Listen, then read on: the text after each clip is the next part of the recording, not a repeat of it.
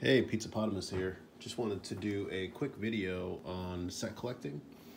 Recently acquired a set of the Dark, and also I'm building a 4th edition set, which I know is not terribly exciting in the world of Magic the Gathering collecting, but you know, it's a nostalgic set. It's got some great artwork, really rich colors for some of the famous cards that were certainly washed out and revised, and maybe either weren't included in unlimited or beta due to the fact that they came from some of the expansion sets. But yeah, so I wanted to show off the set of the Dark, and then also I'm going to be collecting a set of Arabian Nights, and I wanted to kind of show you what I have so far, and yeah, we'll kind of chronicle the adventure of doing an Arabian Nights set collection. So here's our binder. This is actually eventually going to contain the Dark, Arabian Nights, and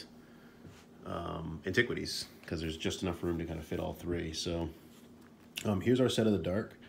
It's in fairly mint condition. There's a few kind of somewhat played cards, but overall really good condition. Bought this ringless binder so that I don't get any dings in the cards. Definitely worth the investment. It was like $30 on Amazon, but really like this thing a lot. Yeah, so I'm just gonna flip through quickly. I mean, for folks who are into these vintage cards, you kind of know what this stuff is. Some call out, cool cards are probably on the first page. You got Ball, Lightning, and Blood Moon. I did put these in alphabetical order rather than doing the color separation that some people do. And then from there, you've got Goblin Wizard down here. And then finally, the other, well, actually, there's two more. Maze of Ith, one of the most undervalued cards in the set for sure. So surprised that it's not worth more money. And Preacher, because it's never, maybe it has been reprinted. Maybe that's why. It's just there's more copies out there. So yeah, so here's my set of the Dark. And then on the last page here, you'll see, if you'd seen the video of me opening the 4 starter decks, these are some of the key cards that I pulled outside of the Volcanic Island that were pretty special to me.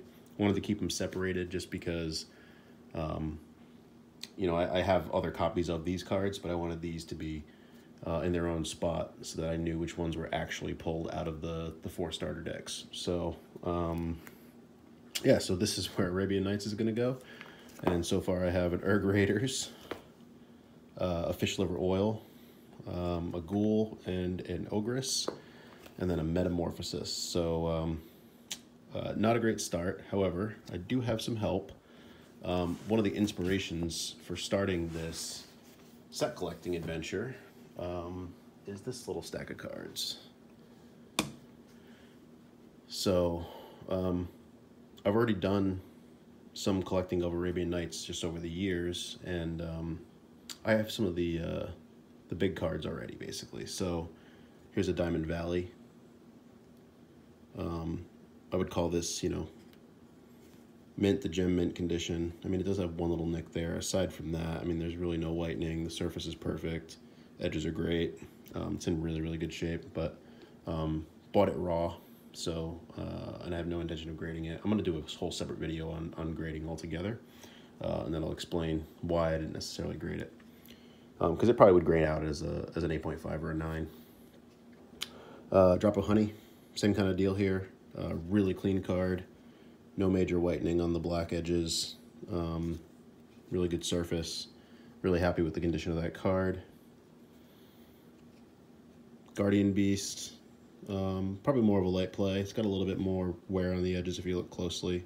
I'm not sure if it really comes through on camera with my horrible lighting, horrible glare, and the fact that I've got these in top loading cases. But Singing Tree, not as cool as the last couple of cards, but this was a favorite of mine growing up, so I had to snag a copy of this.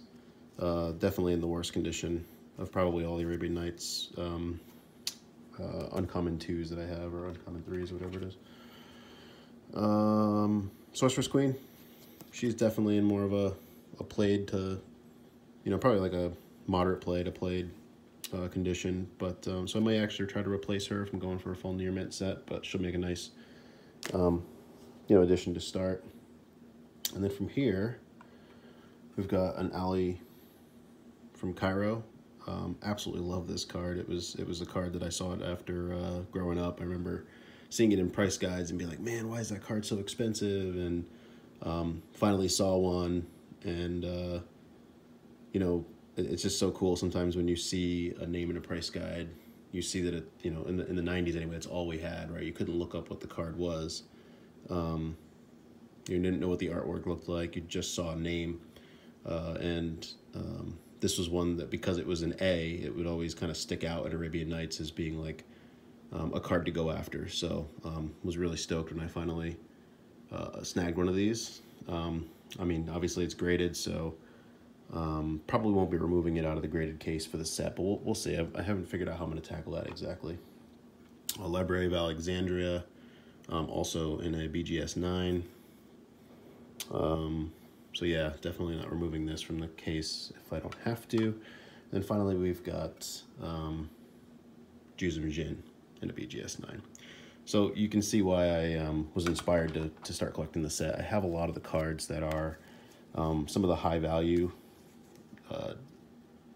hitters that would cost a decent amount of money to